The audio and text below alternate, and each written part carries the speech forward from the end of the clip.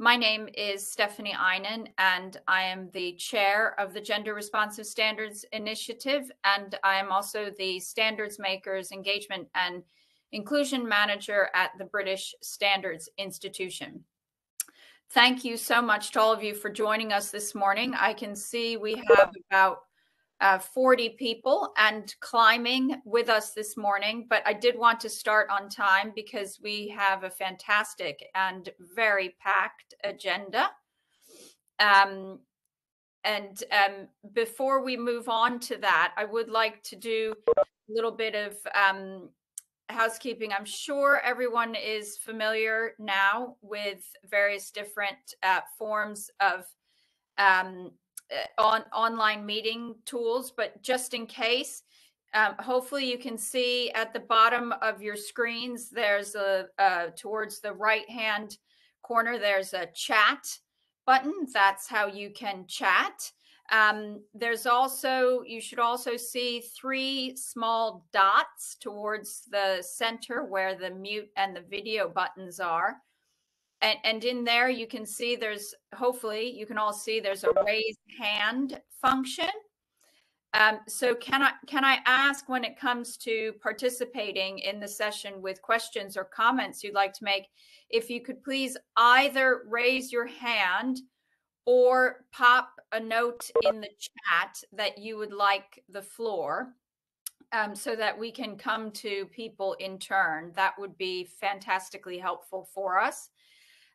Also, can I please ask that when you're not speaking, please do remain on mute to avoid any interference or background noise. So I hope you have all seen the agenda for today. Is it possible perhaps to share that on screen at the moment, just in case people haven't seen it?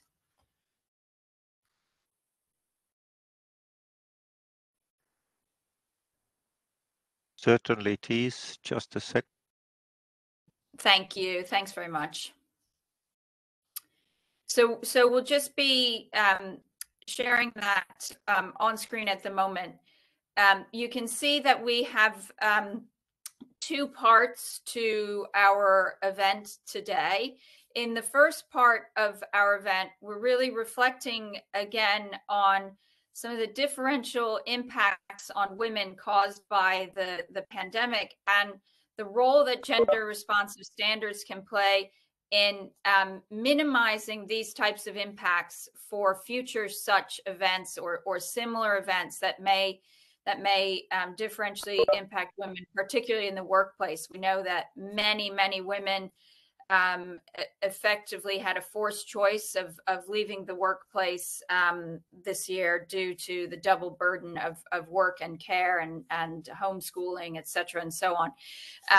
And as well as many other effects we've talked about here in our sessions about PPE and other concerns that have been raised. So really fantastic to see the speakers we've got with us today who can start to help us to further explore some of the particular issues, the specific issues, and hopefully help us move towards more gender responsive standards in these areas in the future, so that we don't see the differential negative impact on women that we've seen over the course of the pandemic. And then in the second part of the agenda, you will see we're talking about the work of the initiative, and we have 3 project teams that have been working on 3 different elements, who will report back to you on the work. And we also will have some reports from national standards bodies around the world on what they have been doing with regards to their gender action plans and gender responsive standards and standards development. And then finally, we'll close with a few very important words from Lance Thompson, who is the acting secretary of Working Party 6, of which the Gender Responsive Standards Initiative is a part. Hopefully we can all adopt the agenda for today. I don't know if there's a thumbs up function in Webex. But perhaps if you all accept the agenda, yay, I can see someone found the thumbs up. Great, we've got loads of thumbs up, fabulous. Excellent. So we will adopt the agenda for today, and Tauno, you can flip the slides back on. Sorry for the changing around. I really, again, I'm very excited about today's discussion. I'm very much looking forward to it. But the first thing I have to do this morning is offer you an apology due to, shall we call it, a slight scheduling mishap. I am apparently only available for the first hour of our session this morning. I have another meeting which I could not rearrange. My most sincere apologies for that. Again, I'm not exactly sure how that mishap came to be, but Ray Walsh has very, very kindly agreed to step in, and I will pass the baton to Ray after the first hour of the session, and he will very ably chair the second half of the second session, the second hour. So again, my sincere apologies for that. So without further ado, I've introduced the theme of the first part of our session today. And again, I think this is incredibly important. We are still in a moment where we need to repeatedly demonstrate why gender responsive standards are important. And I think our speakers today will help us see in very specific areas where the needs are and why we need to continue to advocate and to push forward on gender equality in standards and standards development and for gender responsive standards. So without further ado, I would like to introduce our first speaker, who is a colleague of mine at BSI, Sally Swingewood, who is a lead standards development manager. So, Sally, over to you. Thank you, Stephanie, and good morning, everybody. Thank you for having me here. Can we start the slides, please? So, as Stephanie said, I am a lead standards development manager at BSI. I'm responsible for occupational health and safety management and quality management, so overarching systems that affect everybody. And I am also the committee manager for the ISO Committee on Occupational Health and Safety Management. Next slide, please. So let's start with the big picture. Health and safety management standards are written for everybody. They are suitable for every organisation and they are designed to protect everyone. They are written with the intention of inclusivity. Unlike many standards committees, the Occupational Health and Safety Committee has good female representation in its working groups and overall. However, if we can go to the next slide, please. What we're learning is that despite the intention of inclusivity, despite the discussions around inclusivity, when these standards are being applied, they often exclude the needs of women. Users don't look beyond their own experience because they just don't see it. They don't have the eyes for it. And if it's not explicit in the standard, it doesn't get done. We do put in examples of things throughout our standards, but they're not definitive lists. Yet people see them as definitive lists. We often start when we're writing standards with lots of detail, lots of examples, and as we go through the process, these get stripped out to make the text shorter, to make it more readable and more accessible. Unfortunately, that means a lot of that explicit detail gets taken away again. Next slide, please. So we have learned through examination and conversations with gender experts that we need to do more. We thought we were covering women's needs and we're not. So these issues of diversity and gender responsiveness are now being actively addressed in the TC. And we are seeking inclusivity champions for the Chair's Advisory Group to help discuss and raise issues at the highest level, but also in all working groups. So there is somebody in every working group who is actually championing the needs of women and gender issues more widely. We're trying to develop language guidance for our standards writers at the moment and develop training to make sure everybody in the committee is equipped to do this. We have our overarching standard, ISO 45001, which sets out requirements for a management system on occupational health and safety, and we're aware that it is failing to address women's needs. But the implementation guidance standard, ISO 45002, is in its final stages now, and we have the opportunity to address the deficiencies of the management system standard, and we will be seeking to do that through the guidance document. And when we do revise ISO 45001, we will seek to redress the balance. Next slide, please. And you can go on again. I'd like to talk very briefly about ISO 45005, which is the general guidelines for safe working during the pandemic. As Stephanie said, women have had a bigger impact. There has been a bigger impact on women than men often in many parts of the world because of the dual responsibilities. Next slide, please. So PAS 45005 is generic again, like all of our standards. It tells you how to adjust, where, how, and when you work. It does really stress the importance of worker participation, consultation, listening to people, and addressing psychological health and well-being. And I think these are key for our discussions today. If we can go on, please. So diversity and inclusivity were at the heart of all the discussions in 45005. And there is a specific clause on inclusivity, but it does not explicitly focus on gender. However, there are multiple mentions of typical gender issues: childcare, caring for sick relatives, for example, or older people, pregnancy. But only one clause in the leadership and worker participation clause cites women as a specific group of workers who need specific consideration. Next, please. And going back to psychological health and safety, we have a new standard published in 2021, which again, we believed when we were writing it and before it was published that this really did address gender issues. And yet on examination, there isn't as much as we thought there was.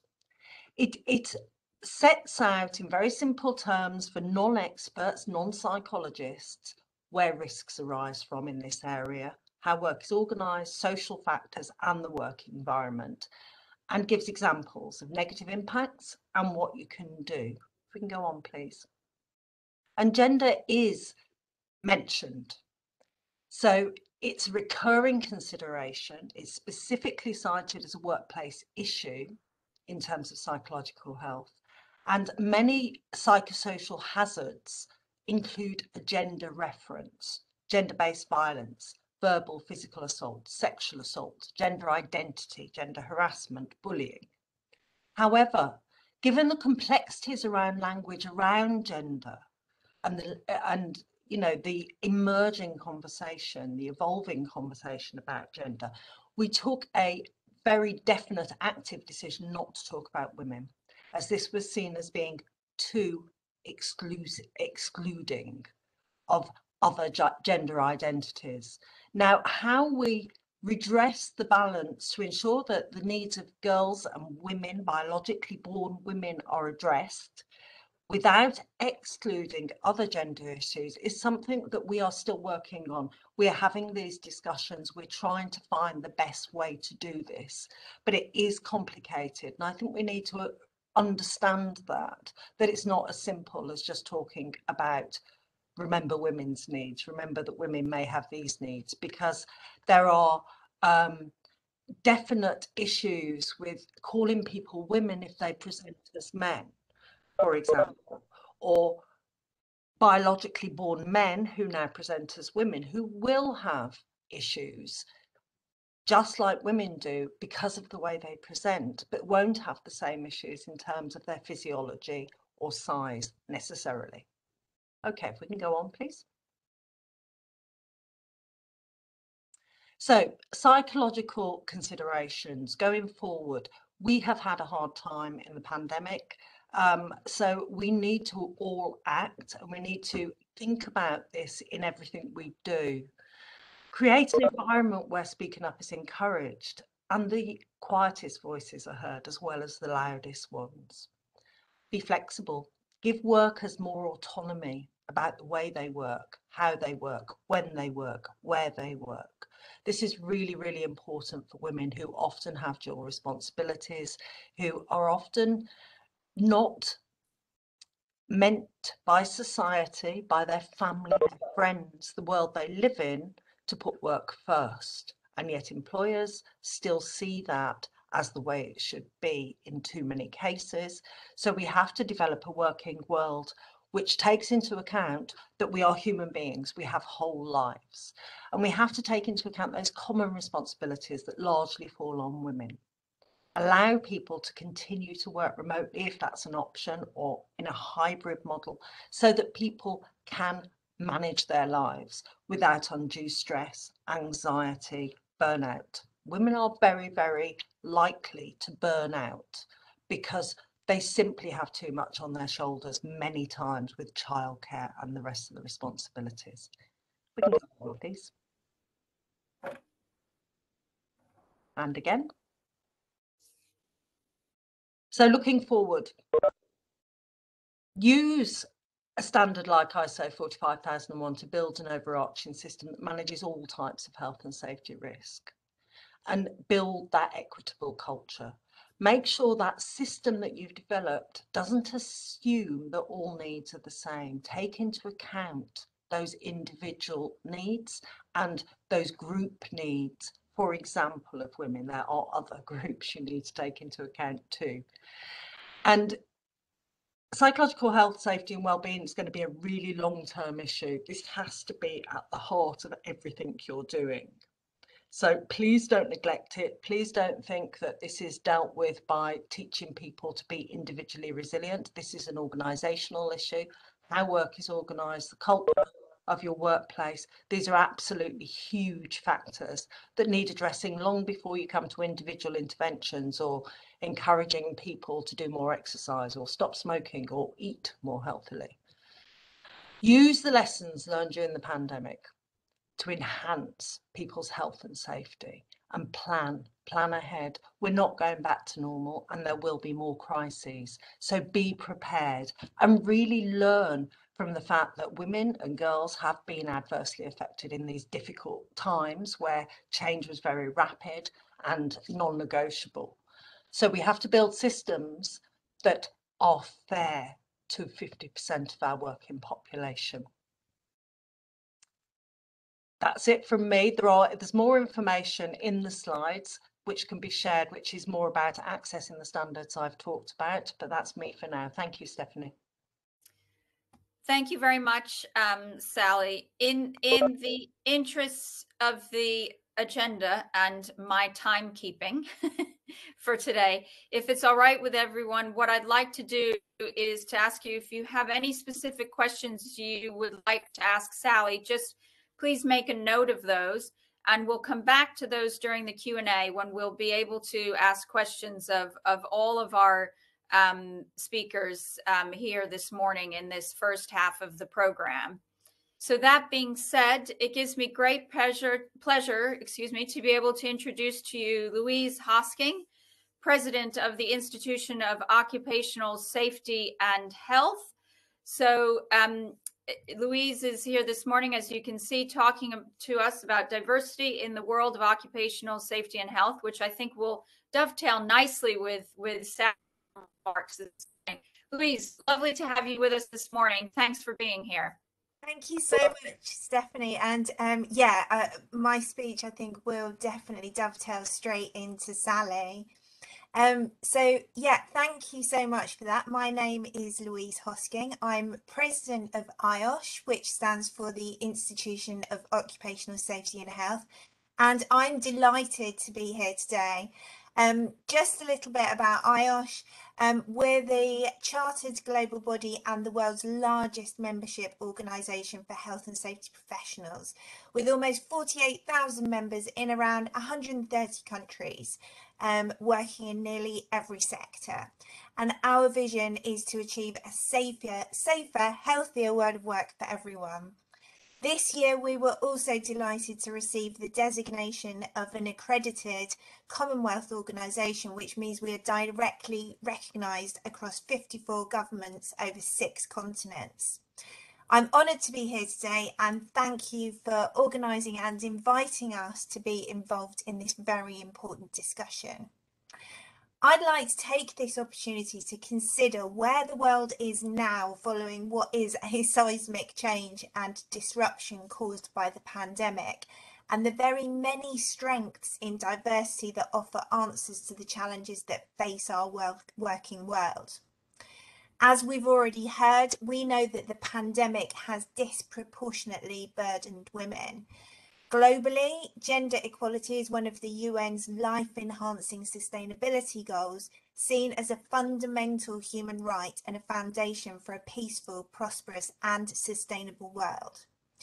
Greater diversity, equality and representation in workplaces worldwide is not just the morally right thing to do, it makes smart business sense, as these organisations are much more socially sustainable, balancing their ethical, financial, societal and environmental values. This very much speaks to the heart of our current Catch the Wave campaign and recent white paper on harnessing the power of social sustainability, which can be found and freely downloaded from our website. If we're to solve the most complex issues we are facing at this current time, we need everyone to bring their best selves forward. So I was elected Vice President of IOSH in 2017 and President-elect in 2020. I became President just last week and only the 5th female President in our 76-year history. We need role models in leadership positions to help to prioritise positive actions to repair our leaking pipelines for all underrepresented groups from our future leaders' communities, which are much more diverse. Challenges faced by women to succeed are real. I've always had to work harder and be better than my next best male colleague. I'm continuously navigating the likability factor and self-doubt which holds those with more traditional feminine traits back. I meet so many women wrestling with perfectionism because when they make a mistake, a spotlight is held over them in a manner many male colleagues do not experience. Many women also struggle with guilt as they navigate caring responsibilities. The workplace is not a meritocracy. This wears us down. It damages relationships, causes stress, and contributes to poor mental health. It also deprives our organisations of the best performing mix of talent and effort. It makes absolutely no business sense. A recent survey of IOSH members showed that only 21% are female. This figure has barely changed since I joined 22 years ago, and we know that women are represented disproportionately at our lower membership grades. Now, translate this into the work that we do. An ERM survey showed women account for only 15% of the most senior health and safety roles in our largest organisations, but despite 29% being the norm for other similar roles. In organisations which are predominantly also male, such as construction or offshore, this means health and safety issues are only being seen through a very narrow lens. It means basic conditions and rights for women may not be considered. As an example, safe exposure levels for hazardous substances have been determined by male test subjects because they do not have a menstrual cycle and hormone variability is known to affect results. Women have proportionately more body fat and some substances are much more fat soluble, so this means they could be at greater risk. As we've heard, personal protective equipment has been a long-standing issue and is continually discussed in health and safety circles. By this I mean the availability of smaller size safety footwear and contoured protective clothing which fits, is comfortable and is therefore used correctly. It is available, but some organisations are still opting for a one-size-fits-all approach to their PPE and uniform. And actually, this is equally an issue for men because they too come in all different shapes and sizes. The health and safety profession has and is changing, particularly as a result of the pandemic. There is an increasing focus on the health of our nations, and a more balanced workforce and a modern workforce is expecting much greater work-life balance. In occupational safety and health, we do need to make some fixed decisions about what we do. For example, when an alarm sounds, our colleagues must react correctly. But in the fast-changing, unpredictable, globally connected world we now live in, risk-based choices are being made by us all rapidly every day. These should be much more flexible and dynamic. There are always a variety of ways to solve a problem. Our profession is adapting to this by working collaboratively with other professional bodies and other parts of our businesses. Our clipboards have long been discarded in favour of empathy, curiosity, compassion and servant leadership. These are skills which are traditionally much more feminine. The reality is we need a variety of different approaches in our workplaces, so when we raise up women, we raise everyone. This is an organisational issue, it's not just a women's issue. The adjustments we can make in the workplace, such as flexible working, better caregivers leave, and resolving the gender pay gap, are good for our male colleagues too. In business, we know better decisions are made when different perspectives are challenged and debated, when all voices are heard.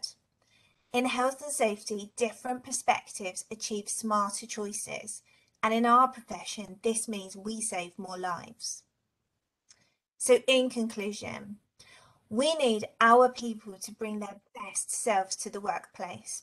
The challenges we currently face to protect the health of our planet and our populations have been created by people, but it's our people who could also find the solutions. Our members around the world have proven how vital they have been. If this time has taught us anything, it is just how connected and interdependent we all are. Future generations are going to look back in history at what we all do right now, and we will be judged as much for the actions we don't take as for the actions we take. So let's embrace diversity, ensure equality, promote competency, and make our successes proud. Thank you. Thank you very much, Louise. That really did fit in incredibly nicely with Sally's remarks. So we really appreciate that. Again, we will have questions for all of our speakers during the Q&A segment. So now I'd like to move on, and I'm very happy to be able to introduce our third speaker, Lorelei Carabolante, who is the project leader of the ISO Technical Committee TC 260's Working Group 8 on Diversity and Inclusion, who were responsible for the development of a new ISO standard, ISO 30415 on diversity and inclusion in the workplace. Lorelei, a warm welcome to you. Thank you so much. Let me go ahead and share out my screen here, make sure that it's going to share correctly. Let's see here, what is this? While you're sharing the screen, I can also just remind everyone to please feel free to say hello in the chat. We've had lots of people letting us know where they're from, where they're joining us from this morning. We have colleagues from ARSO, from the Rwanda Standards Board, from Mauritius, from DG Grow, Portuguese standardization body, the Institute for Islamic Countries. So please do say hello in the chat. It helps our speakers too to see who's here. So Lorelei, are you able to share? Yeah, I should be able to share. I'm just playing around with which screen is which. It looks like this screen is the one that I want to share. So if I share this screen, are you seeing the presentation there? Yeah, looks like you are. Yes, we've got it now. Fantastic. Thank you very much. Thank you indeed. Well, thank you for your interest in learning about ISO 30415 2021 Human Resource Management, Diversity and Inclusion. ISO 30415 was also written for everyone, prioritizing inclusivity, which included many female ISO registered experts involved throughout the process. In today's increasingly interconnected world, recognizing and leveraging diversity and inclusion can be critical for organizations seeking to increase innovation and enhance their resilience, sustainability, and reputation by creating a culture that releases everyone's talents, gifts, and expertise.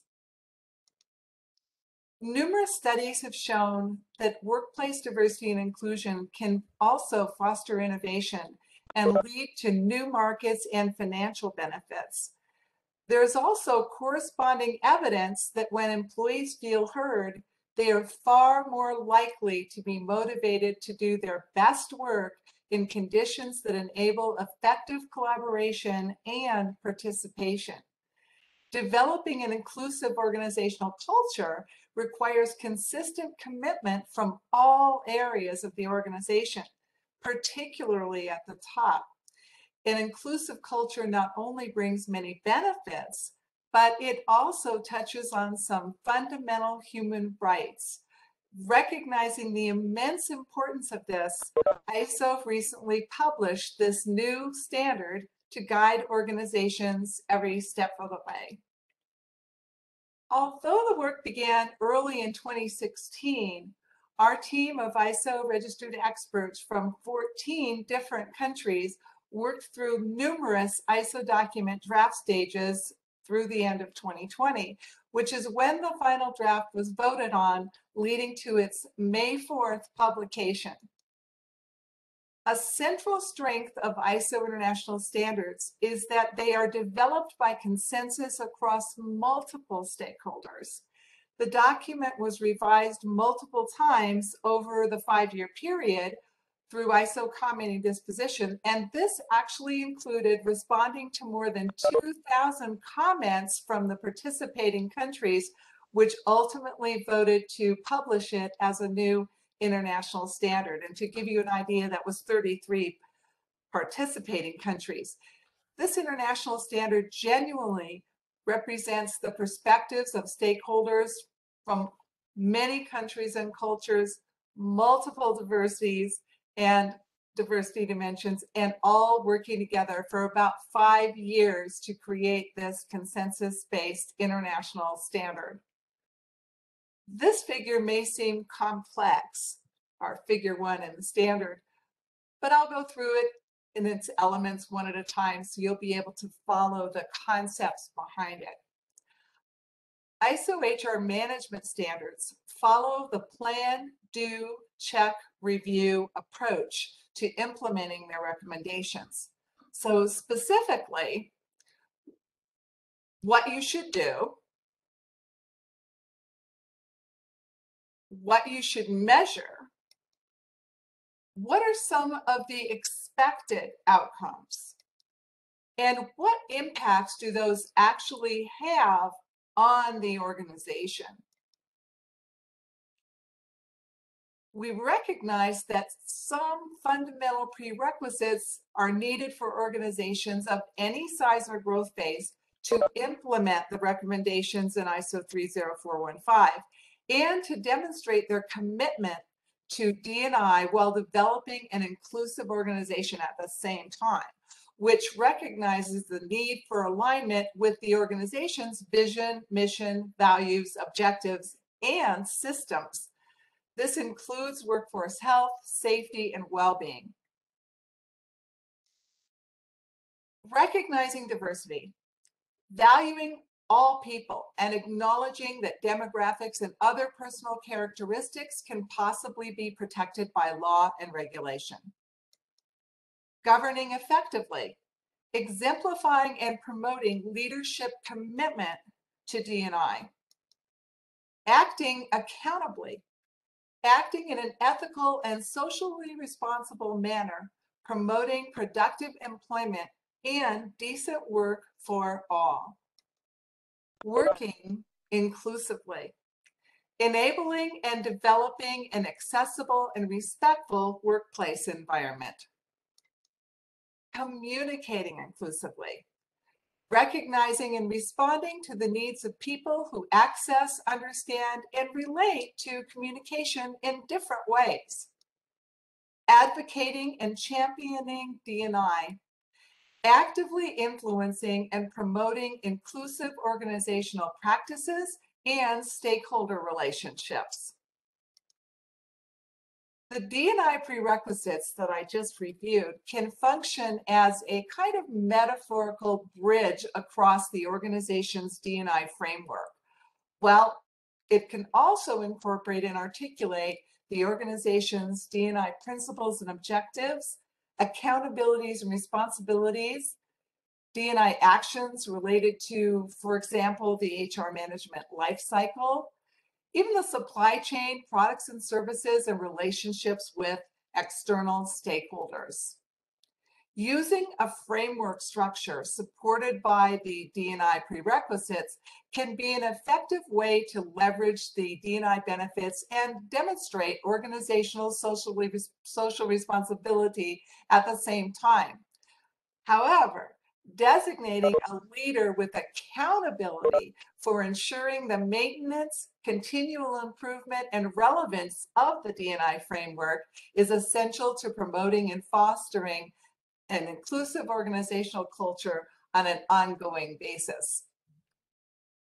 Organizational sustainability, as mentioned earlier, recognizes and leverages that D&I can be critical for organizations seeking to increase innovation, enhance their resilience, sustainability, and reputation as well.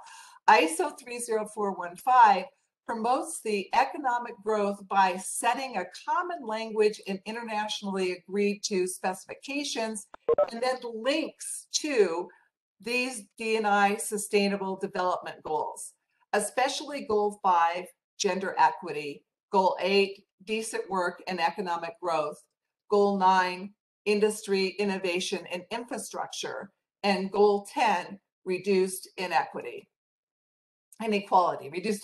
excuse me. I know that. Accountabilities and responsibilities is another area. It's a big clause in the standard. And they're outlined in a way that addresses governance, leadership, delegation, and alignment of D&I principles with the strategic objectives of the organization, such that they are integrated into, and this is very critical, the organization's policies, processes, and practices and systems that include HR management, products and services, supply chain, and external stakeholder relationships as well. So the governance, leadership, designated responsibilities for D&I, for example, and then integrated into those D&I principles and strategic objectives. Each of these clauses addressed in the document follows actions, measures, and outcome in a kind of structure to make it easy to implement. And the methodology to identify what is done and the impact to the organization so that change and continual improvement can be enabled, for example. Here is an example of an inclusive culture action correlated by a measure and an outcome. Throughout the standard, the structure correlates actions, measures, and outcomes, potential outcomes, And that way you can look to see how it impacts your organization. So here's one.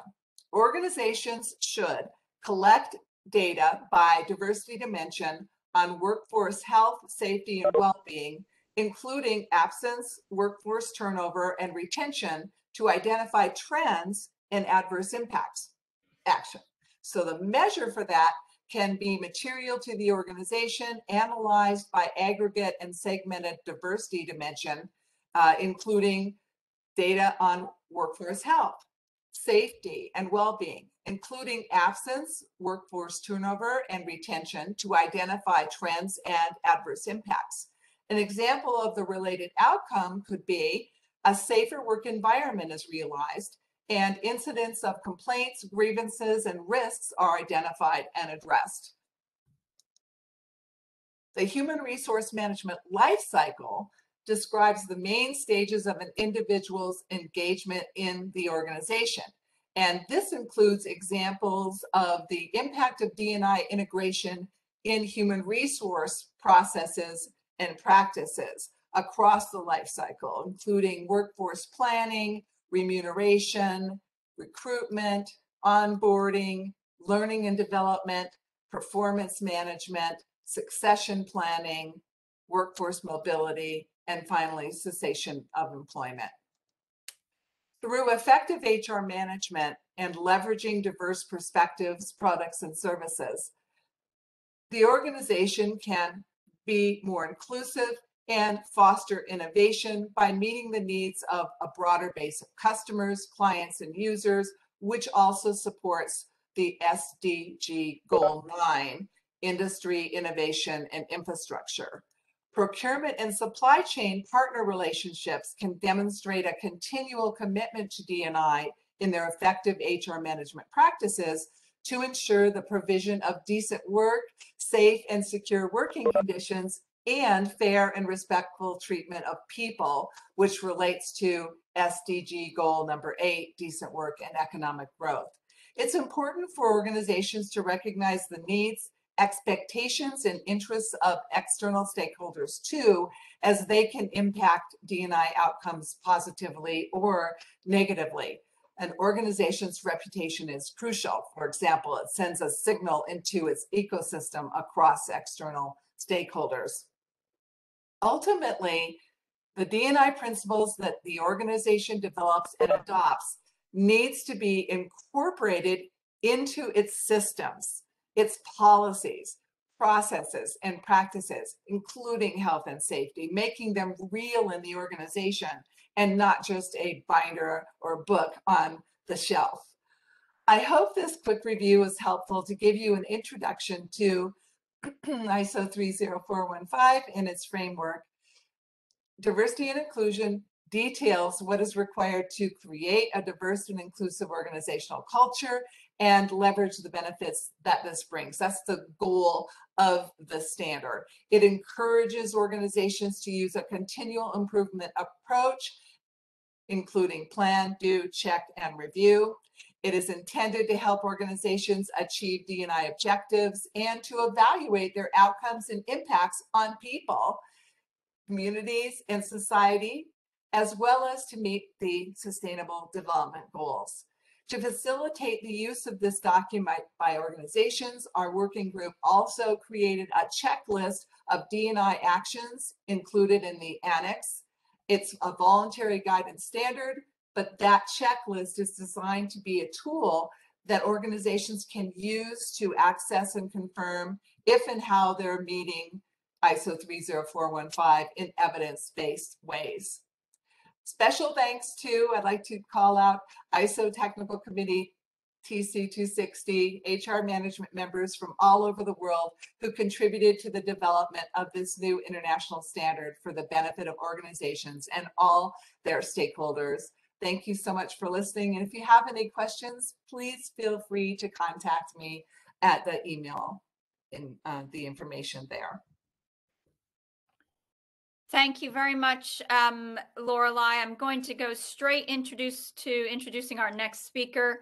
I think these presentations are really working well together and give us plenty of food for thought. But without further ado, I want to make sure we have some time for questions and answers with our speakers.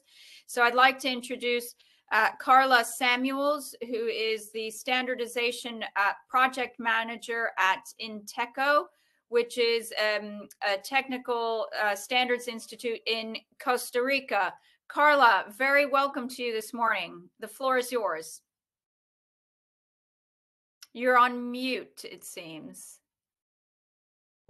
Can you hear me now? Yes, excellent. Thank you very much. Good morning. I'm very happy to be here today and present you our standard. Okay. First of all, so my name is Carla Samuels. I lead the technical committee for gender equality in Inteco, Costa Rica. So you could go next, please. Okay. I want to show you some numbers of gender inequality so we can see the big picture that we have here in Costa Rica in matter of gender. Okay, for example, the labor force participation rate on females is 49% and on males is 72%.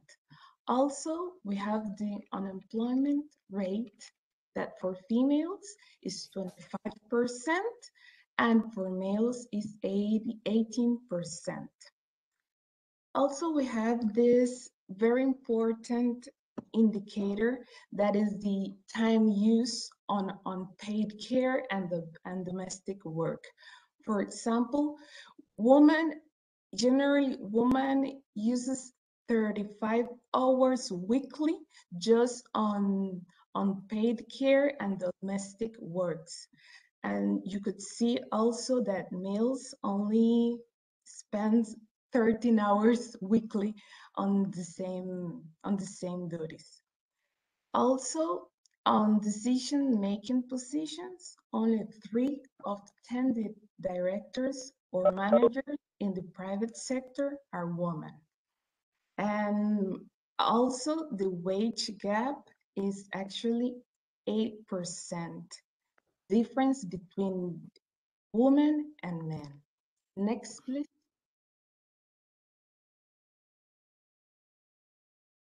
Okay. So I'm going to talk a little bit about our standard, okay? Our national standard toward the gender equality. We did have on 2015 we had our standard, and with the implementation of the standards, we find out that there are many lessons learned during this process. So one of those lessons learned is that the organizations are interested and willing to work on gender equality issues. Also, we saw the importance of the public and private partnerships. Also, we saw the need of providing partial certification or at least the recognition of good practices as a way to maintain the interest and encourage them to continue with the process of the certification. Next, please. Okay. So our standard is the INTE G38. We published it this year.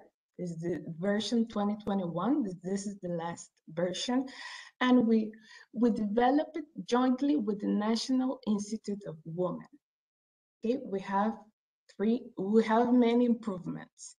One of those is that we have 3 different schemes of certification depending on the needs of each organization. So we have 3 levels of certification. The basic one, or the first one, is the promotion for gender equality in the workplace. The second one is affirmative actions for gender equality in the workplace. And the third one is the management system for gender equality in the workplace. Also, includes a chapter for public institutions, and we have new topics, for example, sexual harassment, communication, health and safety and security. Next, please. So these are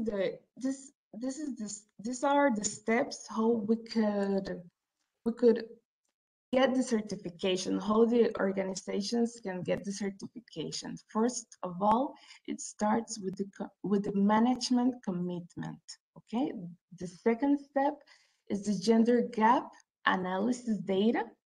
The third step is the development of the gender equality policy and the action plan. Also, the fourth step will be the implementation of the action plan, that you have to take in account the HR, the health, the promotion of shared responsibility within the household and the workplace environment. And the last step is the external audit and certification process. Well, basically, this is my presentation for today. Thank you very much. Thank you so much, Carla. That was really very interesting and great to see that progress taking place in Costa Rica under your leadership. So now I will open up to questions from the floor. I can see one for all of our panelists. Perhaps all of our panelists can turn your cameras on and your microphones on so that we can come to you in turn. I see one question in the chat about encouraging or favoring recruiting more women. Would that be considered as creating equal opportunity? How are we impartial, or does that mean we're not impartial? And how could we address any challenges if raised during an audit to favoring or recruiting more women? Does anyone from the panel want to address that question? I don't mind starting, Stephanie. Thank you, Louise. This is a really challenging area around how do we solve this problem of having more women coming through, and by having quotas that can create a whole load of additional challenges as well. One of the pieces that I've been working through as president of IOSH is by encouraging women and underrepresented groups or people with more feminine traits to look at programs for pipelines that gives them the confidence to step forward and step out, around mentoring programs, sponsorship, those kind of things. Because what I'm seeing certainly from my position is that women and those with more feminine traits, or they're less extrovert, may be very capable of fulfilling much greater ambitions for themselves, but they don't have, they're kind of holding themselves back. So a lot of the programs that I'm involved in at the moment are about supporting that pipeline and stopping the pipeline from leaking, as I said in my presentation, and also looking for supporting those women that are coming through into leadership positions, because I think that when we're there, that certainly helps and supports as well. So I think there's always a combination of things, but quotas and it always starts to raise an interesting discussion that can be quite challenging. So I think it's probably a combination of factors. Thanks, Louise. Does anyone else on the panel want to address how we bring more women into the workplace fairly and equitably? We'd be happy to add. Lorelei, please do go ahead. Well, during our development of ISO 30415, this particular conversation did come up. As you noticed in the HR management lifecycle, we have both an area of recruitment and onboarding, which are crucial. I really appreciated Louise's comment about filling the pipeline and actually recognizing the importance of including everyone. And I think it's a matter of, in our standard, a matter of being systematic about being inclusive and welcoming and really focusing on that recruitment area of all genders and women included, very definitely. So I think that if that's overall, if that's prioritized overall, that it would pass an audit, because you would be able to show that your priority is inclusivity, much in the same way that Sally referenced. The standard is prioritizing the inclusion of everyone. Great, thank you. I see we've had another question pop up. So, Carla, there's a question for you. One of our participants would like a little bit more clarification on the process for certification and some examples of companies which have already been certified.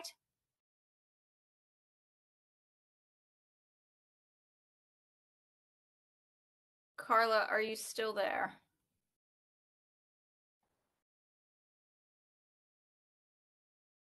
Uh-oh. I think we may have lost Carla. We'll come back to that in a moment. I can't see Carla myself here, still on the call. Apologies about that. We can certainly send that question along. And then there's another question. Let me just find it.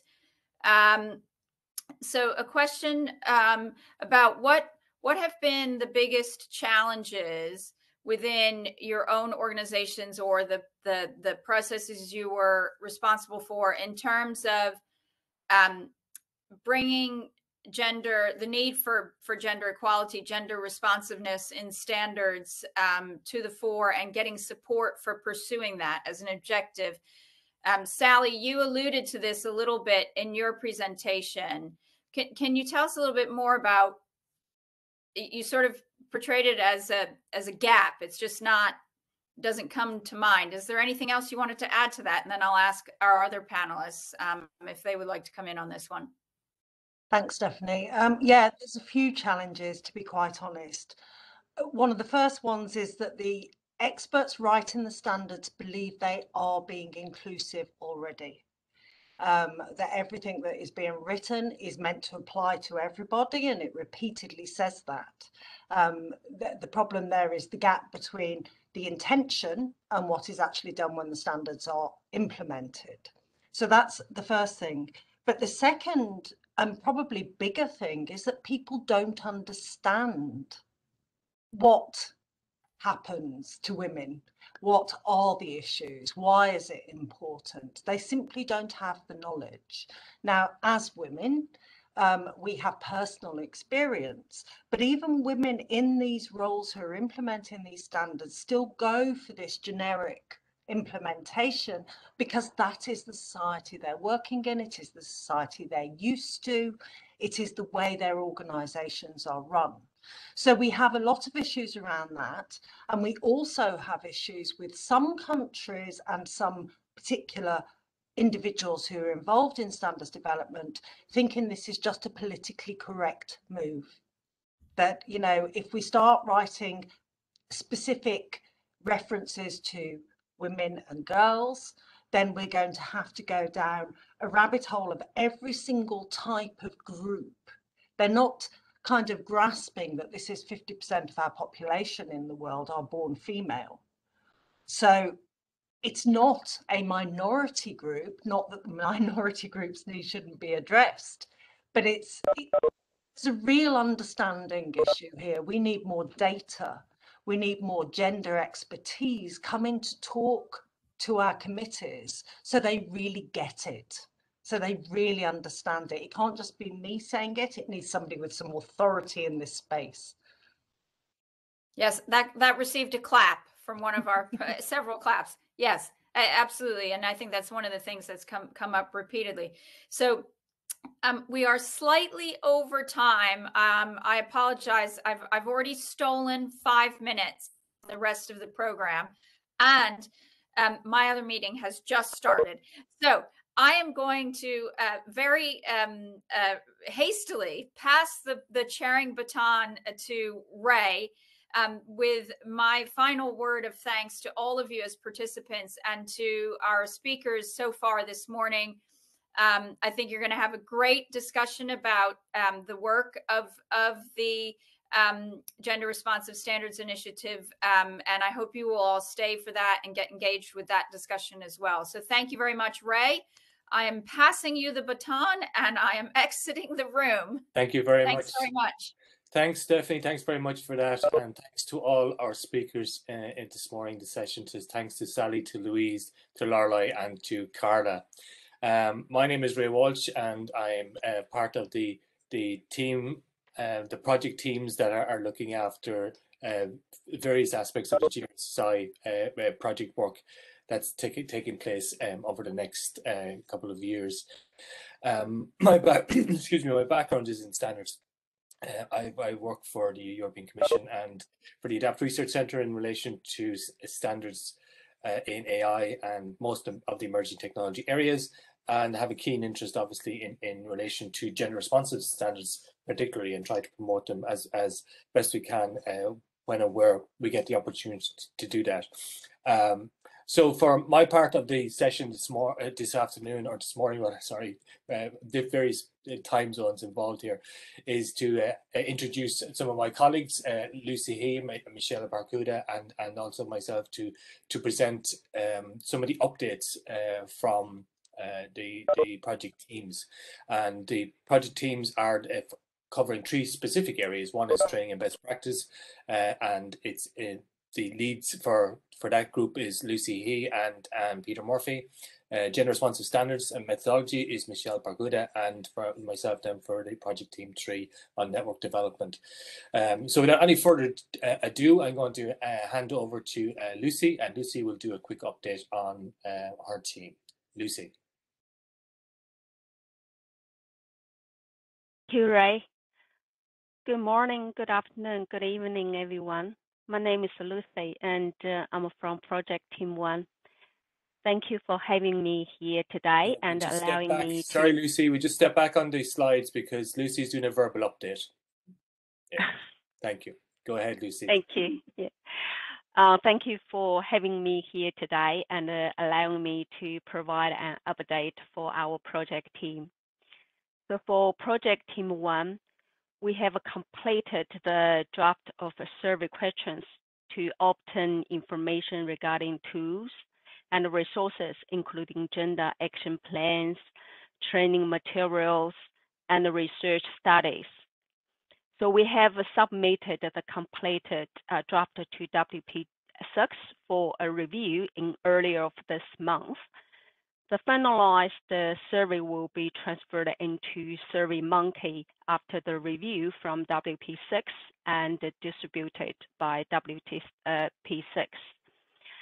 The survey is expected to be ready for distribution in the first quarter of 2022, which is next year. We expect to begin consolidation of the information ready for consultation with the other 2 working project teams in mid of next year. And much appreciate again here to everyone who has been contributing to this work. Thank you. Thank you very much, Lucy. Yeah, so there's a lot of work has been going on within the project teams, Team 1, and that work is ongoing. So if you want to contribute to it, you can contact Lucy to get involved with the training and best practice work that's going on. Now I'd like to introduce Michelle Barcuda. Michelle is working on Project Team 2 and Gender Responsive Standards, and Michelle will be doing a verbal update on the work of PT2. Over to you, Michelle. Thank you, Ray. Good morning, good afternoon, good evening. Thank you for the opportunity to come and share a little bit about what we've been doing on Project Team 2. So I'll give you an update on where we're at this moment, a bit of a preview of the guidelines that we're developing, and then finally I'll talk to you a little bit about the next steps. So we are developing guidelines on how to develop gender responsive standards. We have had a very engaged project team, and I'm happy to report that we have a draft of the guidelines available now. Well, not available for everyone, but available within the team. So what we've done is we've had 2 rounds of review. The project team members are currently satisfied with the content. And so in terms of the content, we spent quite a bit of time when we were developing these guidelines thinking about who the audience would be. And we've decided this is meant to be for technical committee members. The reason for that, obviously, is that this will hopefully give it the broadest usage. So we know that it's still meant to be helpful for national standards bodies and for those in leadership positions, but really we want to provide practical advice for those who will be on the committees to try to help and ensure that standards are gender responsive. So we've tried to keep the document brief and hopefully make it something that's concise that will be easily usable. In terms of the content, we give an overview of what we mean by gender responsive standards and why they're important. And then we focus on 2 areas. So first, increasing participation of women in technical committees. And then 2, ensuring that standards are gender responsive, independent of who is developing those standards. As I said, the guidelines are meant to be practical and actionable. So we give advice on how you can increase representation, how we can make sure that and I think Louise, that when people are there, that they actually do participate, regardless, and we don't just hear the loudest voices. The guidelines also talk about the importance of sex disaggregated data to inform standards development and the options when that data is not available. As for the next steps, the guidelines are currently with the chair of the GRSI and the chair of the other project teams for review. And so once they are satisfied, we'll make a final round of revisions there. The guidelines will then go to the chair and vice chair of Working Party 6 for their approval. Once they have approved it, the guidelines can be shared in an advanced copy can be shared online. The guidelines we will seek approval at the next Working Party meeting, so next November, and then the guidelines will be published in 2023.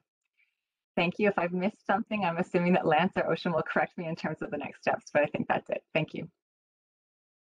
Thanks very much, Michelle. Yeah, absolutely. A lot of work has been carried out by the project teams over the last 12 months, and we're getting to a stage now where we're through Michelle's work and through Lucy's work, we're going to have some documents that will be coming to you soon after being approved at the next plenary meeting, obviously. So next on the agenda is myself. So I'm going to introduce myself again, and this time it's to talk about the project team 3, which is development.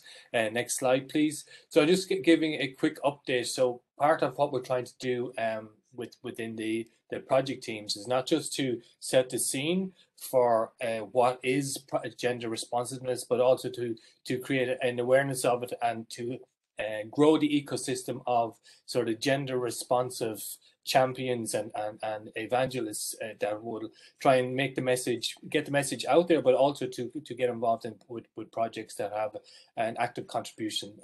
So looking at gender action plans, etc. So that work will be going on into 2022, and I think you'll see a lot more happening once it becomes available to publicly outside of the project teams. Just to highlight some of the initiatives that I was involved in myself in terms of trying to raise the awareness in relation to gender and gender responsive standards, included the participation in the Sensenelec Inclusive European Standardization Case for Gender in March, the OECD Trade and Gender event on Wednesday, the 9th June, Women in Science and Gender Equity by the Sustainable Development Solutions Network, so the SDSN, in August. And then the big thing that we were involved in this year from a network development point of view, and this was in partnership with Tauno and Oisin, was to run a session in the International Conference on Sustainable Development on gender equality and gender responsive standards, in partnership with Elizabeth Pulser, who chaired session 2A, and I chaired session 10A on over 2 days in September at the ICSD. We had 12 accepted presentations from Africa and the Middle East and from Europe and from America, right across the gamut on gender related issues presented by experts in the field. And the next stage that we will be getting involved in is to prepare 3 journal articles based on the best 3 presentations, gender presentations at the workshop, and that will go to an international journal for publication. So they're being reviewed at the moment. Elizabeth has completed her review, and I'm partially through my review as well. And hopefully that by the end of this week, we will be finished the review process, and some of those publications will be, some of those articles will be going for publication, and we'll be able to make that information publicly available. So that's an update basically on the working, project team 3, and to tie the 3 things together, we're trying to raise not just the issue of gender equality and gender responsive standards on a national level, but we're also trying to, an international level, but also trying to go to the next mile. So a further continuation of the declaration. So a lot of people all over the world, national bodies, have signed up to the declaration, and the next step is to, I suppose, put meat on the bones and to create gender action plans which have tangible outputs in terms of the project. So to engage in projects which hire more women, promote more women, have gender responsiveness in relation to their standardization portfolio front and center. So not rather just having being a signatory to a document, but creating new projects, and those new projects will be continuing on the work to contribute to Sustainable Development Goal 5 and gender responsive standards. Okay, so that's thanks very much to Lucy and to Michelle and to the work of the project teams and all the members of the project teams who've contributed to that work over the last 12 months. Now we're getting a little bit back on track. We were a little bit behind schedule, but now I want to introduce a verbal update from Sarah Gobby, and Sarah is the Director of EU Affairs at ASTM, and she's going to give us a quick update from ASTM. Sarah, over to you, please.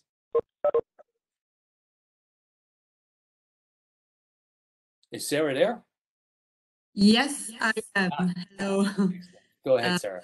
If you can hear or see me, hopefully, yes. I can hear you perfectly, Sarah. Your camera is not on, though. Okay, just a sec. Okay, should be now. Yes, perfect. Thank you. Great. Thank you for this opportunity. I will just provide a very brief update on ASTM International's recent activities on diversity, equity, and inclusion, as well as gender responsive standardization. So, as you know, ASTM is a signatory of the gender responsive standards declaration of the UNECE, and we are also part of the gender standard responsive initiative. Our vice presidents for technical committee operation is participating in the working group developing guidelines for gender responsive standards that were just mentioned. And ASTM is committed to gender responsiveness of standardization, and both in increasing representation of women in our management, in technical committees, and ensure that meetings are inclusive, as well as in ensuring that standards are gender responsive. And so some of the recent activities that have seen us busy in this space, I will mention some.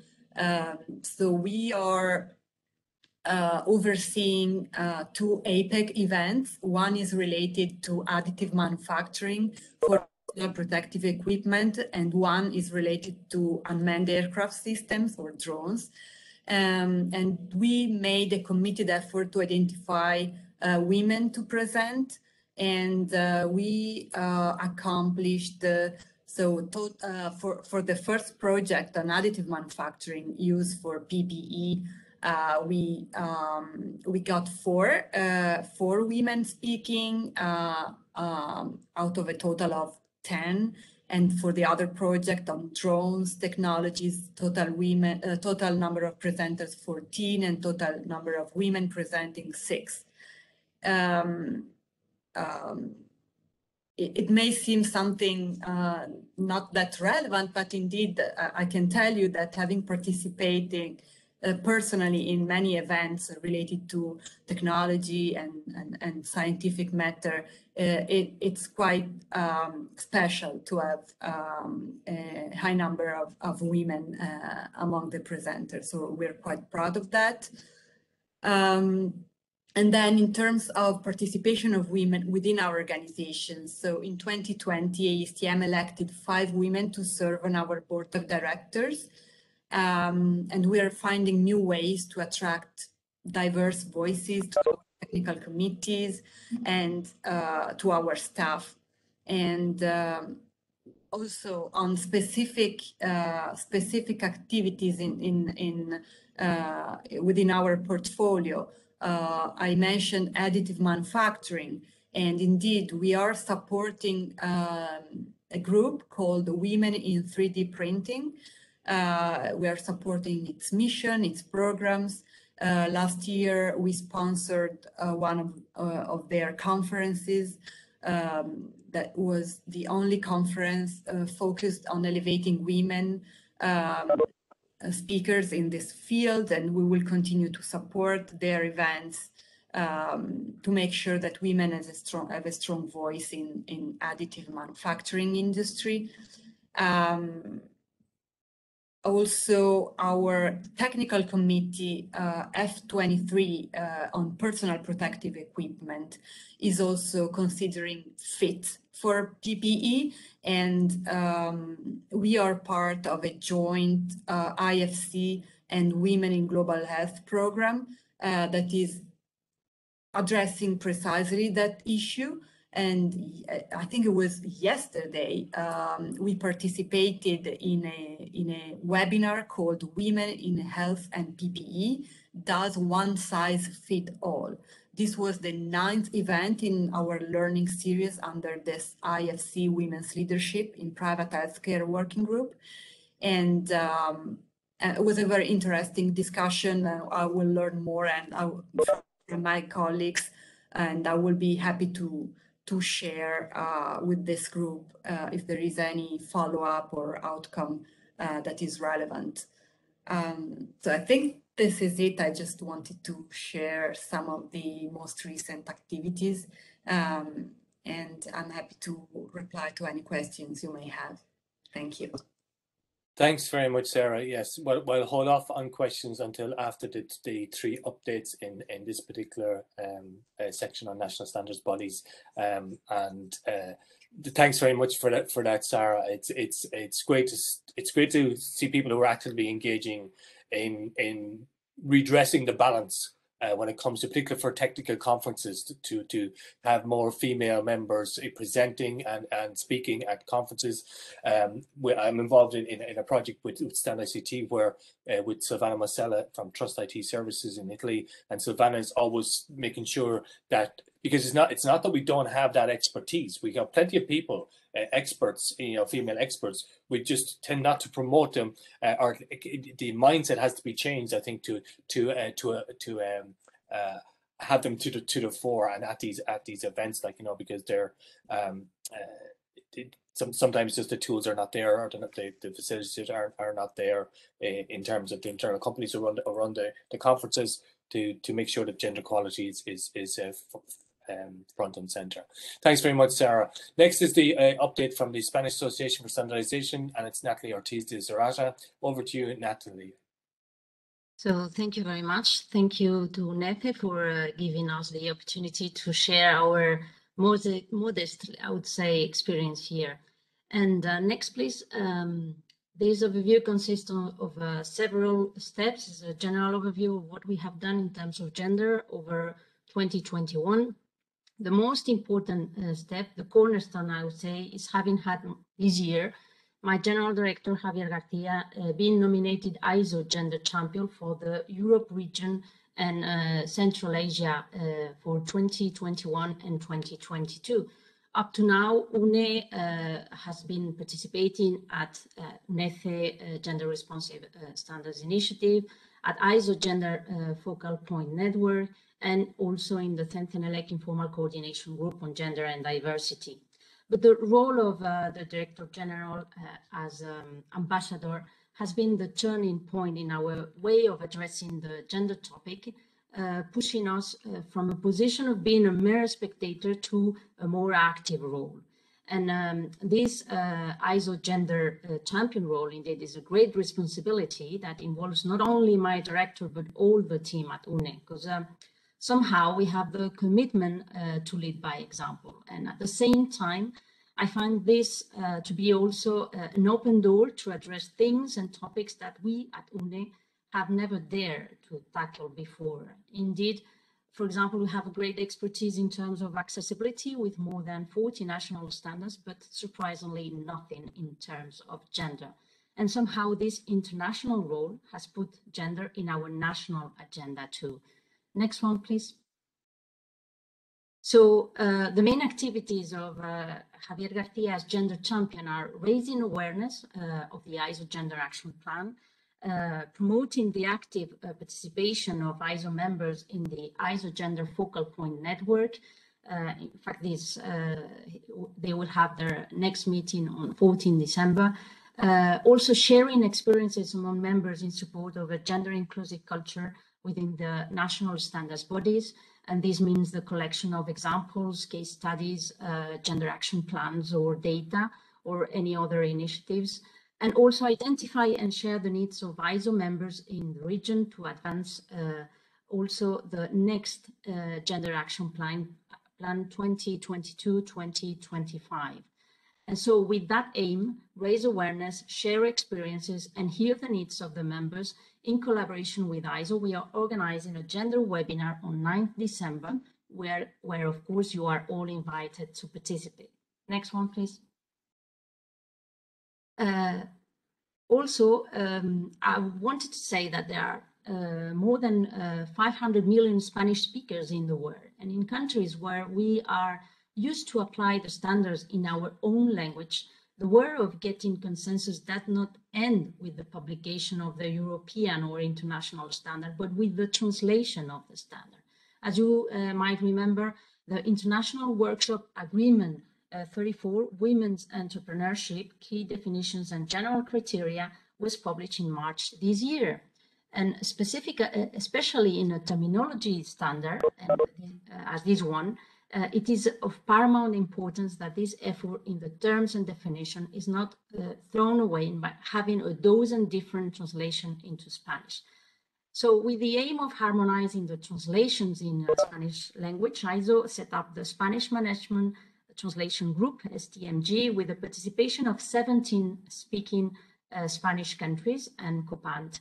And the aim of this group is to provide only one version in Spanish available for all Spanish-speaking countries based on consensus, ensure technical and linguistic harmonization of terms, facilitating the application of the standard, and reducing, of course, translation time and cost, providing a fast publication and contributing to easier and faster adoption. And what UNE has to do with all that? Well, from UNE, we lead this STMG group for the translation, and specifically in terms of gender, we promoted the inclusion of this International Workshop Agreement 34 in the work program of the STMG. We provided this initial translation in Spanish, and also we foster and lead a new task force to get consensus around different meetings. So this ended up with the publication of the official version of this IWA 34 in Spanish in July 2021. And this means one same version in all 17 Spanish-speaking countries that would surely boost the adoption and implementation of these women entrepreneurship key definitions and general criteria. Next one, please. So as a result of this work of harmonization, we have published in our national catalog in UNE the UNE Workshop Agreement 34 in Spanish in October 2021. And for us, to be honest, this is the first standard addressing directly gender issues. Just as in ISO, we have conducted an internal mapping exercise with our national standards and the SDGs. And from this exercise, we can now say that 4,000 standards contribute to the 17 SDGs. And we can identify now which standards from our catalog can contribute specifically, directly or indirectly, to SDG 5. So how many? Well, just a dozen, I'm afraid, and most of them indirectly. So this UNE International Workshop Agreement 34 is the first standard of our catalog addressing gender. Next, please. And there was some Spanish participation in the development of this workshop agreement 34 on women entrepreneurship. We had some universities, some consultancy, but also we had the Ministry of Equality, and we wanted to create a more stable relationship with our relevant stakeholders, including the industry. And on the other side, we at UNE voted in favor of the new project committee on guidelines for the promotion and implementation of gender equality proposed by AFNOR. We are now P members, participating members in this ISO project committee, but we need a platform to collect the views of our national stakeholders, and hence the need to set up this national mirror committee. Well, we are in the process now. We are contacting key stakeholders and plan to have our national kickoff in January before the international meeting of this new PC. Next one. And now internally, behind the doors, well, from UNE, we of course have signed the UNESCO Declaration on Gender Responsive Standards and Standard Development. We have participated in international surveys in order to collect data, which in turn have served as the basis to set up actions. From our side, we have also collected some internal data about our staff. For example, 58% are women, and leading roles is about 53% women. We have included also the gender issue in our code of ethics. And in 2016, we elaborated an equality plan valid until 2019. But this was made in conjunction with INOR, from which certification part, from which we split in 2017. And this plan included measures about access, employment, professional classification, promotion, language, or remuneration policy. But the thing is that we kind of stopped it and it was discontinued. And now, with some delay, the new Equality Commission is right now working on our own equality plan, which will be ready on the first quarter of 2022, so next year, early next year. And we have a duration of 4 years, and we are finalizing now. We have identified priorities and actions and indicators, and we are finalizing resources and the implementation calendar. So next, please. So here is the full panorama of our actions. We are starting, this is true, but we are committed, and we are working step by step, both at internal level and with our stakeholders, to really have this gender lens in what we are and what we do. Next, please. And I just want to finalize with the save the date for this webinar on 9th December, where you are all invited to participate. And if you need more information, I will be happy to provide it to you. So next, please. A big thank you for listening, and hope to see you on 9th December. Thank you. Thanks, Natalia. That very interesting body of work that you're undertaking there, and great plans and great structure, like for gender responsiveness and gender equality, and been built in there. I see some friends of gender responsive standardization on the agenda for 9th of December. We see some friendly faces there. I see Stephanie was appearing on anyway. So thanks very much, Natalia. We can just trying to keep on schedule. So if you have questions for Natalia or for Sarah or for the project team leaders, we can hold off just until after Okana's presentation. So I want to introduce our next speaker, and so your slides are keyed up already.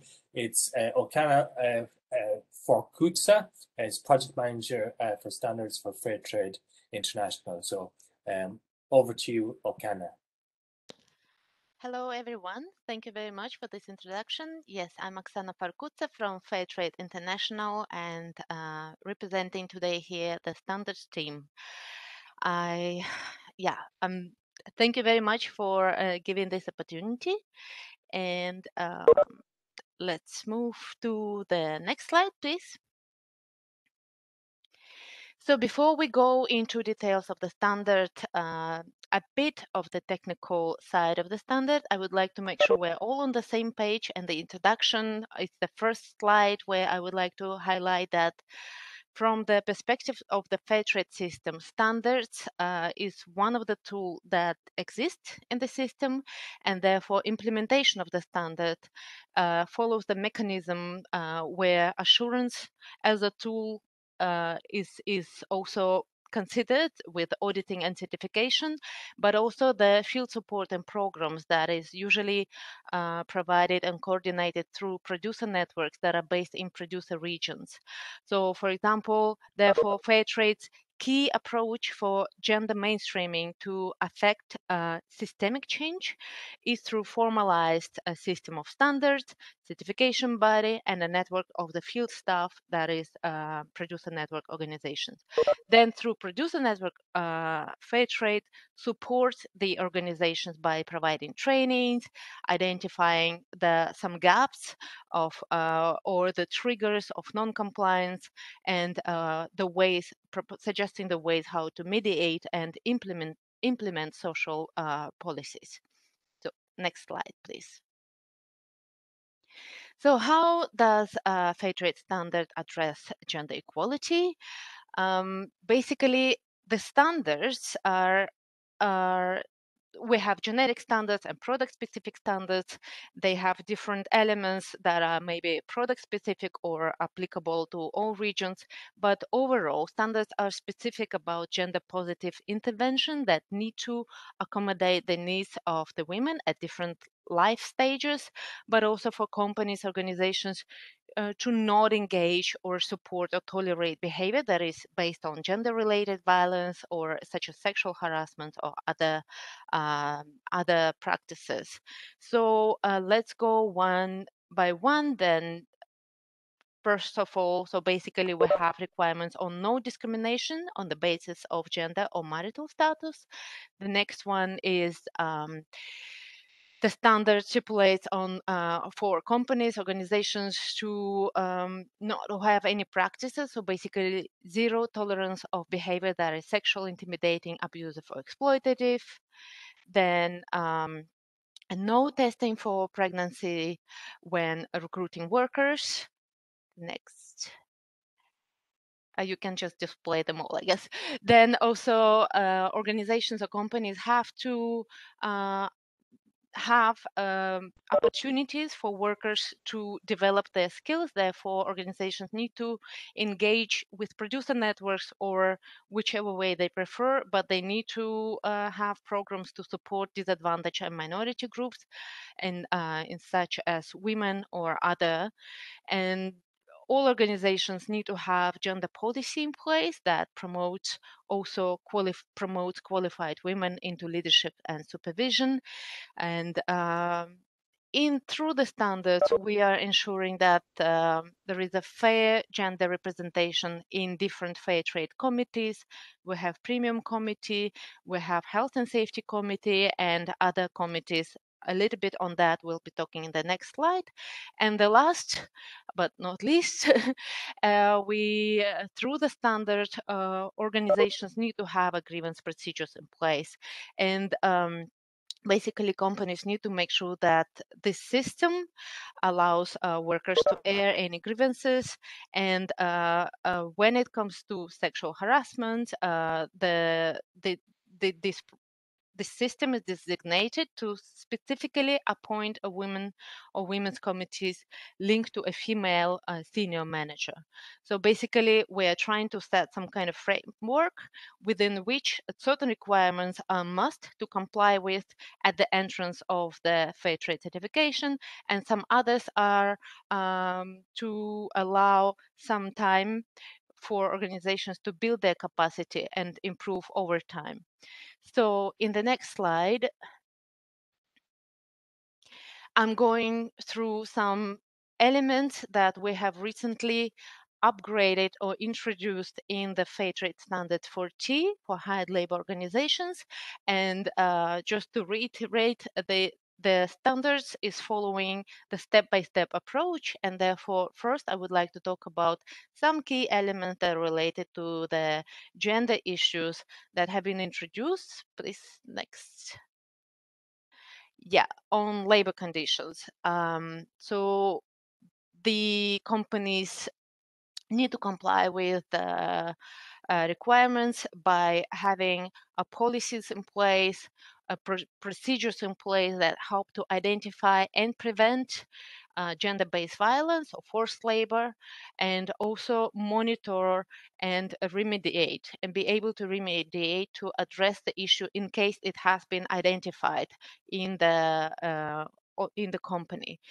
In addition, of course, all companies and organizations need to abide by the applicable laws and national legislations.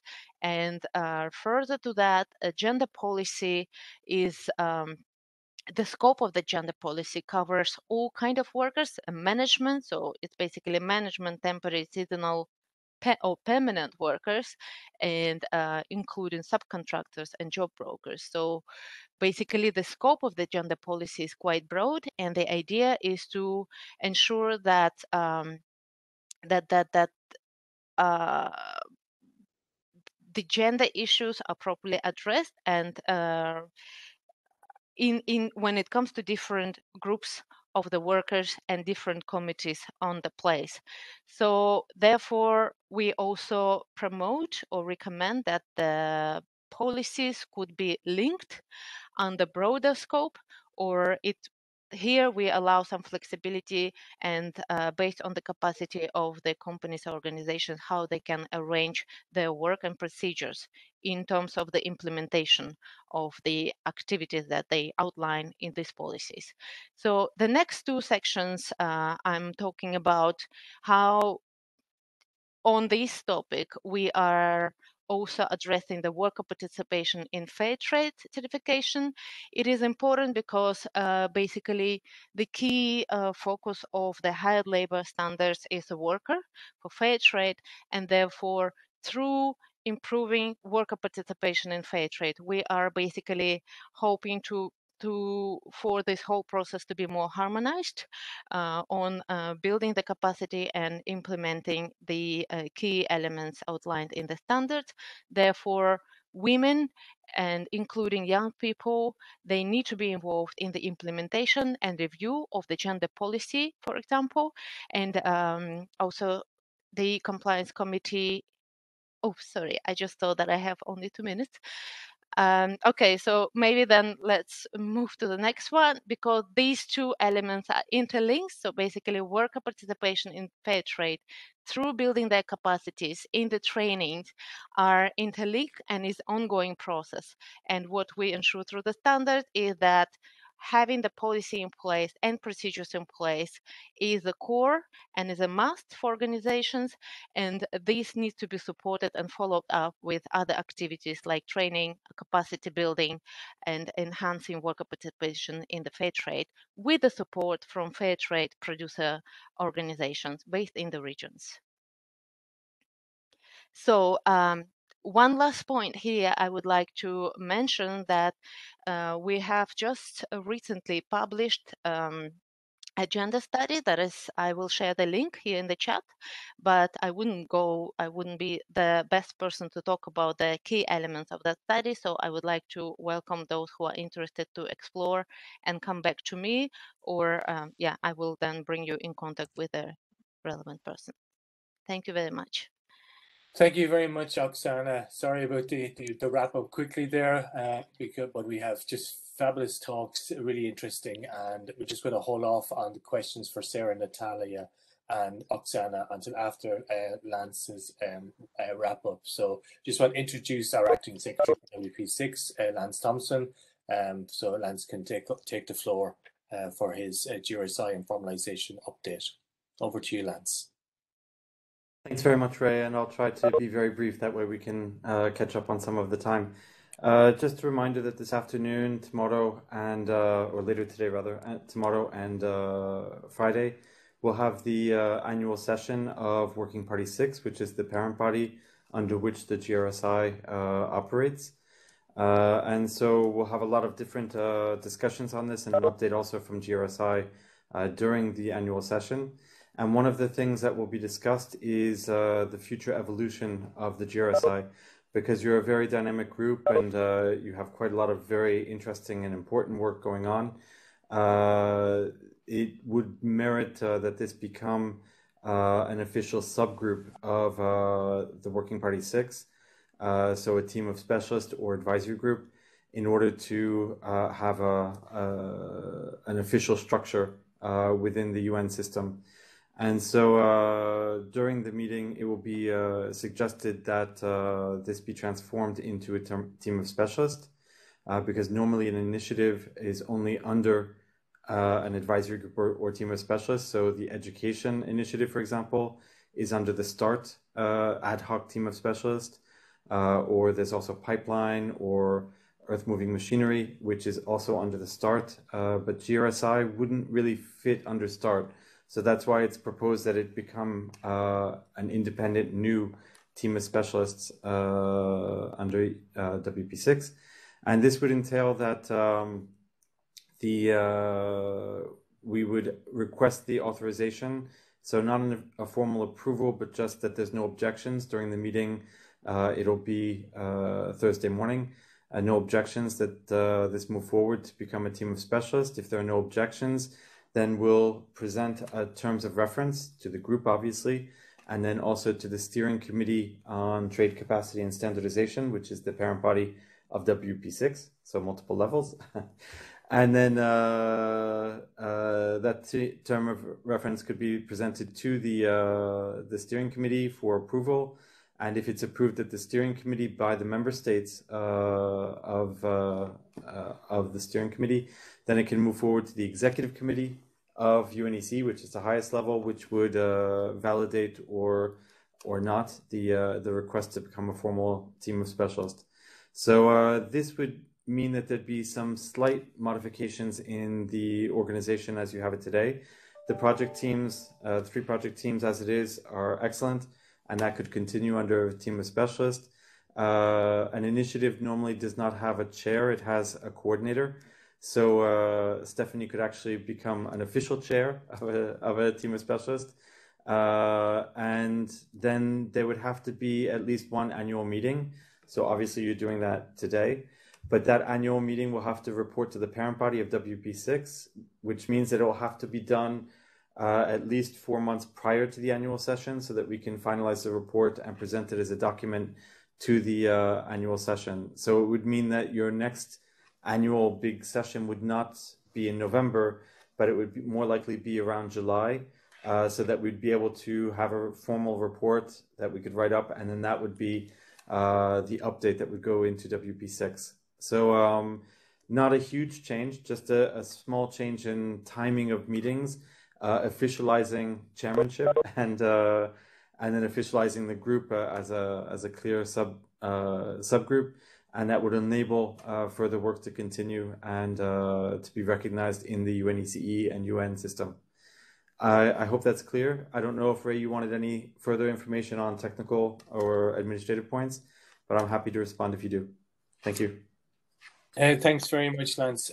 Not from my perspective, I've got this information before. If anybody has any questions for Lance, now we're getting to an open floor part of the meeting. So for there's also the SMIIC actually wishes to make a brief update. So SMIIC, over to you.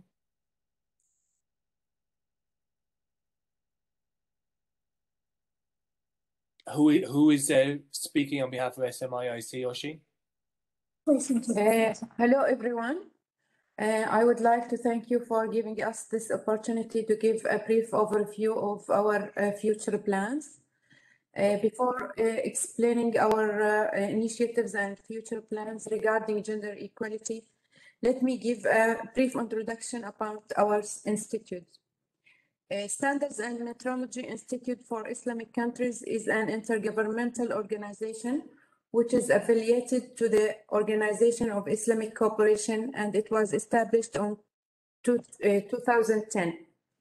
Its headquarters are located in Istanbul.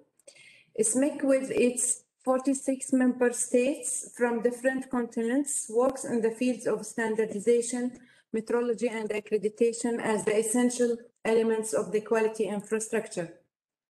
Developing standards according to the needs of its members and the industry is the main task of SMIC, and is, as in other regional and international standards, we have technical committees established in specific topics, and the works are conducted by experts from the members and the stakeholders.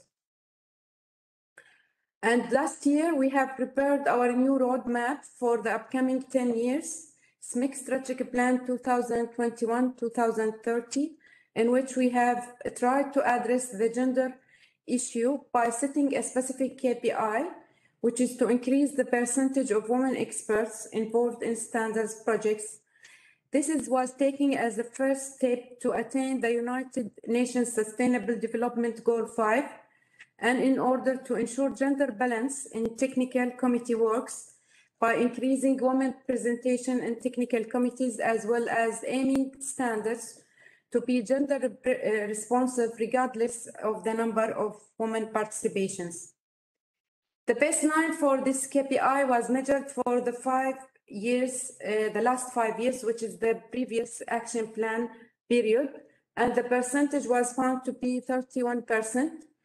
We wish to increase this percentage 10% gradually by the end of our new strategic plan. By setting this target, we wish to benefit from the capabilities and experiences, qualifications of women experts who may be deprived from opportunities to participate due to gender inequality. And we aim to encourage our member states to empower women and increase their involvement in technical work and in standards development activities. Through the Women Empowerment Program and Initiative we will launch soon. In this context, we would like to conduct trainings specifically tailored for women experts, in which we believe women experts and our members and stakeholders will be encouraged to find opportunity to contribute and to be active in technical development of standards works. Furthermore, we will publish women experts stories in social media by using short videos with a catchy hashtag to raise awareness and to encourage more women to share their experience, and to let our member states encourage their women to participate in technical committee works. Finally, as a signatory of the United Nations Economic Commission Declaration on Gender Responsive Standards, we are preparing an action plan so that we can probably and systematically focus on this issue and set our targets and track our progress. We believe that we will reap the benefits of this valuable efforts all together. Thank you for listening. Thank you very much, Madam Speaker, for SMIIC. I don't see any other updates, invitations to updates from Oisin in the chat, but I do see 2 hands raised, so we'll call those in turn. So the first one I see is Sophie Schwamberger. Sophie, the floor is yours.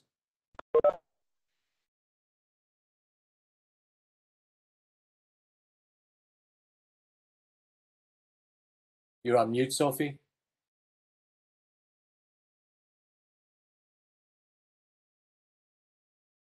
Okay, maybe that's a raised hand for some other reason. There's a second raised hand for UNOG SHPH 332.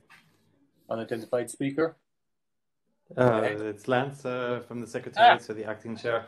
Sorry, I've reserved a room so you can see me alone in my room, but just a small statement from the Start ED initiative. So this is the initiative on education on standardization within WP6, which is like a sister initiative. And Sergey Kuzmin is based on the west coast of Canada, so this is very early for him. And so he asked if I would make a short statement from the Start ED. He wanted to inform the GRSI that the Declaration on Gender Responsive Standards was reported to the EASC, so the Eurasian Council for Standardization, Metrology and Certification. This was done in May earlier this year. And the Start ED group also has been working on a set of modules. So there are 12 modules on education on standardization. And they're very eager and interested in eventually adding an additional module on gender issues and gender responsive standards and gender inclusive standards development. And they're ready to work on this issue with the help of the GRSI experts. And that is it from Sergey from the Start ED initiative. Thank you. Thank you very much, Lance, for that update from Start Ed. We do have one question in the chat, which came in from Gopi on behalf of Sandhya Boga from Mauritius, and the question is for Sarah Gopi, and the question was, I had it highlighted here in the chat. Some more chat has come in and it's moved up. Is ASTM offering capacity building for women in the field of 3D printing? And that's because the question has been asked by someone who's interested in the field. So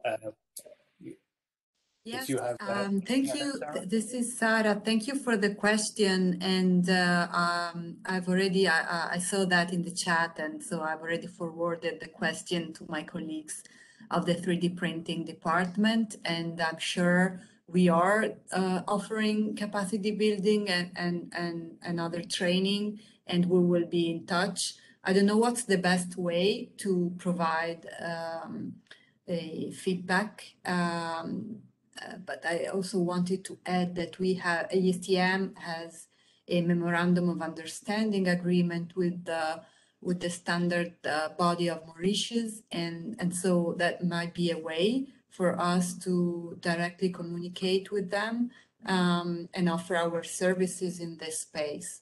Otherwise, I can share my feedback to this group in the coming days, and then yeah, it will be hopefully distributed to the person who asked the question. Okay, and that was for the standards body of Mauritius. Okay, thanks very much, Sarah. Is there any other questions? Just want to check, see if there are any hands raised. I don't see any in the chat. I don't see any hands raised. So, unless, Lance, have you any final closing words that you want to finish up with? Thanks, Ray. No, just an open invitation to everyone later today to join the annual session of WP6, and then the sessions we'll have tomorrow. Tomorrow morning, Geneva time, will have the GRSI presentation, and then presentation from other organizations related to regulatory cooperation and standardization policy. And then tomorrow afternoon, Geneva time, we'll have a panel on circular economy, and there'll be multiple presentations about the work of WP6 and how this relates back to circular economy. And Stephanie will have an intervention there to explain why it's important, gender responsiveness and gender inclusiveness when moving towards a circular economy. Very interesting presentation. And then an open discussion Friday morning to discuss how what we would have seen on Thursday afternoon can be implemented into WP6 and into the future work plan. So I think there's a lot of interesting things coming up in the annual session. I think that there's been a lot of excellent work in the GRSI over the past period.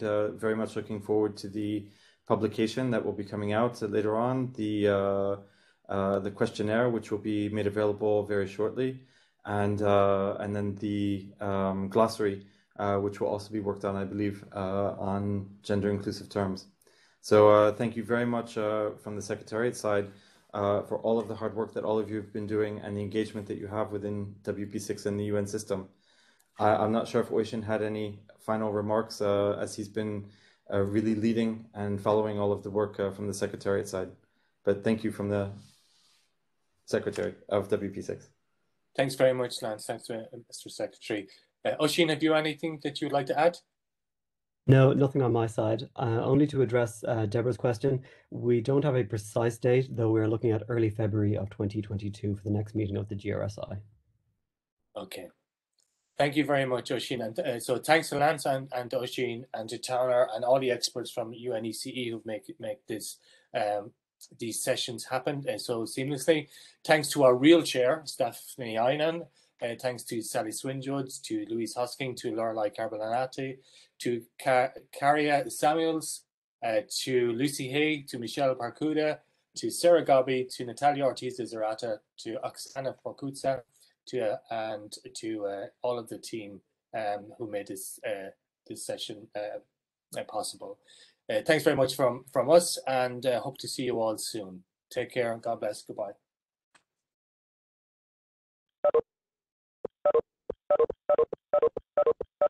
Bye. Thank you so much.